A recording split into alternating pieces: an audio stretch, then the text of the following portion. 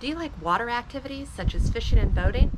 How about spending some time at a local winery or maybe going for a leisurely bicycle ride?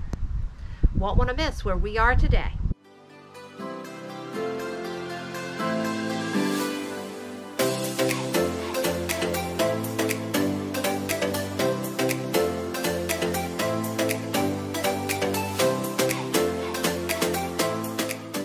Hey y'all, I'm Holly. If you want to know everything about the Richmond Metro Area, well, you have come to the right place. On this channel, we talk about what it's really like to work, live, and play in RVA.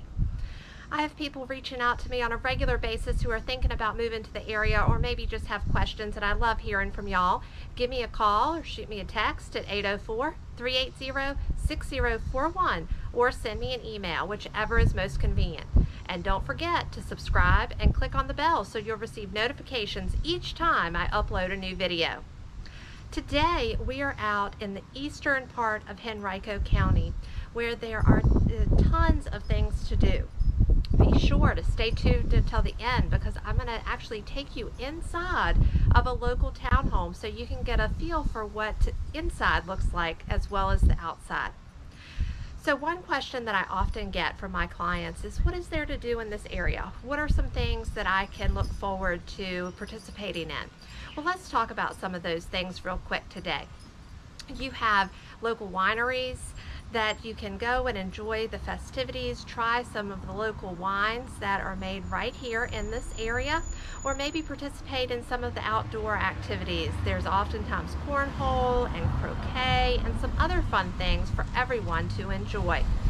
If you are into water sports, be sure to check out Osborne Landing, which is not too far from here, where you can put your boat in and go out on the James River for a while, or you can just sit and enjoy the view of the water. There's also a playground area, and don't miss the local restaurant called the Lily Pad, where you can enjoy a wonderful meal and look out over the water. And oh, if you're a fisherman, don't miss the catfishing in the James River, as well as some other fish. It is super fun to go out and catch catfish. We went out a while back and we were on the boat actually. I caught a catfish and was reeling him in, and he was fighting. I thought I had a monster on the line, but he was pretty good size. Not an award winner though. There's definitely some of those that come out of the James. Also, as I mentioned earlier, there is a bike trail called Capitol Trail just down the way. It's about a 55-mile trail where you can either take a leisurely bike ride for pleasure, or some professional bicyclists also travel along that trail. There's lots of history and things to check out along the way. Don't forget to click on the like button down below. It really helps me to know that you're enjoying this content and I can make more of it. Also, if there's a particular area that you'd like for me to explore for you, leave a comment below. Let's explore New Market Village, a subdivision out in eastern Henrico County. This particular area is very unique because it's a combination of townhomes and houses. Now, I know you might say, Holly, we've seen townhomes and single-family homes in the same subdivision before. Well, not quite like this, because literally on one side of the street you might have a strip of townhomes, and on the other you have single-family homes. This area also has sidewalks, which you don't see a whole lot of in the Richmond Metro, but that's certainly nice to have if you want to go out and stroll or walk your dog.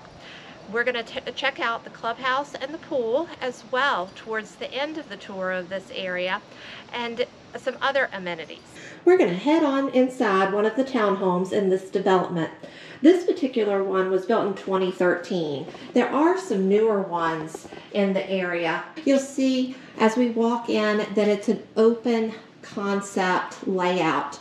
You have the kitchen here to your left with dark cabinets and pretty stone countertops, stainless steel appliances, and a large pantry there in the corner.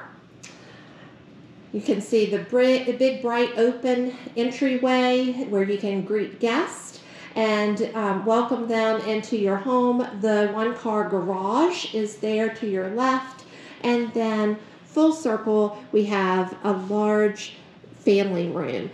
perfect for entertaining. You can have your guests enjoy watching a football game or just chatting while you are over here preparing maybe the evening meal or some snacks. You can see that there is a slider there going out to the backyard, which is an extremely large area for a townhome. It actually can be fenced in, I'm told, by the homeowners, and the HOA will still maintain the yard area even with inside the fence. It stretches back almost to where you see the mailboxes there. Okay, let's head upstairs.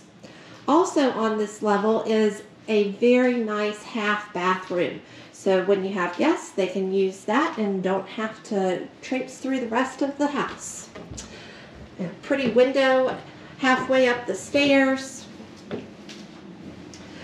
Up here on this level, you will see some hard flooring.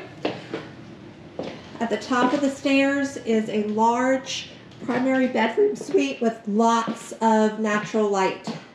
You see the double window there. You have a large primary bathroom with a soaker tub and standalone shower, double vanities, and a large master closet.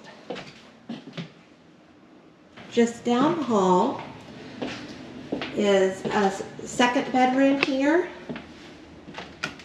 and another bedroom or an office, which is what this particular home is using it for. And of course, you have the hall bathroom with a full tub shower combo. Now this particular unit does have a tankless water heater, which is in the attic, and then the heating and cooling system is in this closet here. The HOA is on a monthly basis for this particular complex.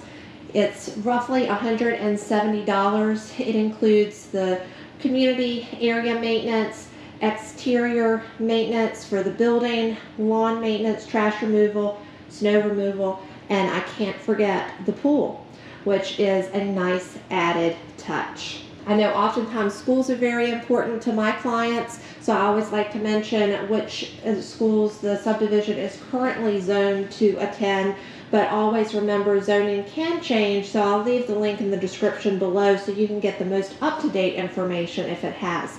This particular subdivision is zoned to attend Baker Elementary, John Rolfe Middle, and Verona High School. And don't forget to also check out the SOL score webpage that I'll leave in the description below.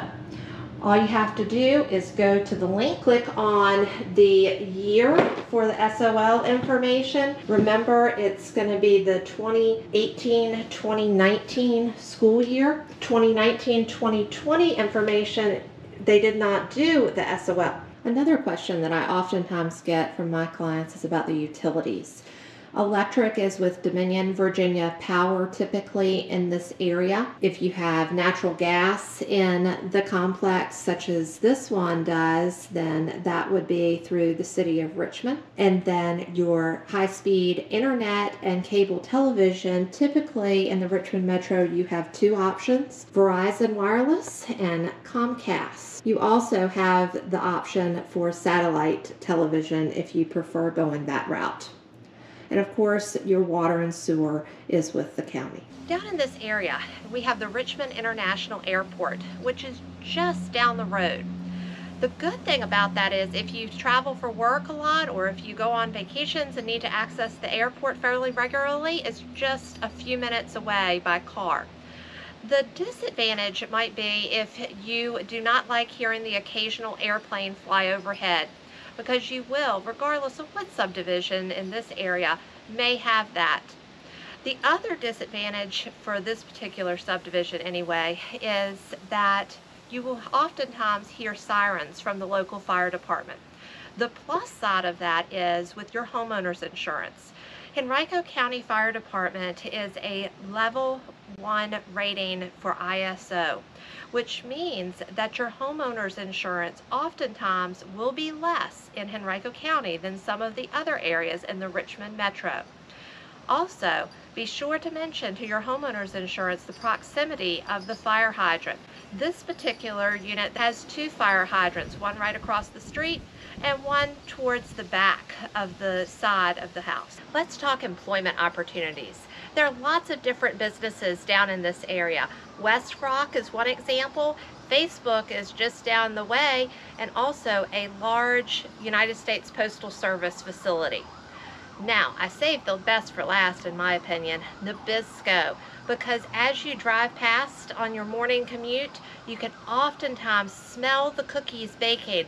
And if the wind is blowing just right from this subdivision, you can smell them from your front porch. So what do you think? Does this look like a great place to work, live, and play in RVA?